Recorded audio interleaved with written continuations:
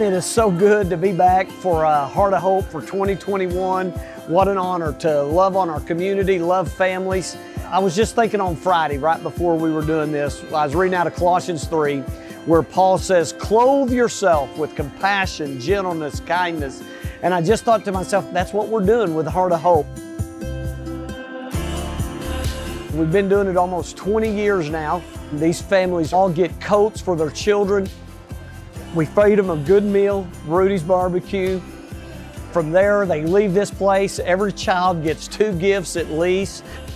They leave out of here, they go over and get at least 2, up to 5 bags of groceries. From there, Granzine's Meat Market here in town supplies just all kinds of milk, eggs, and a protein.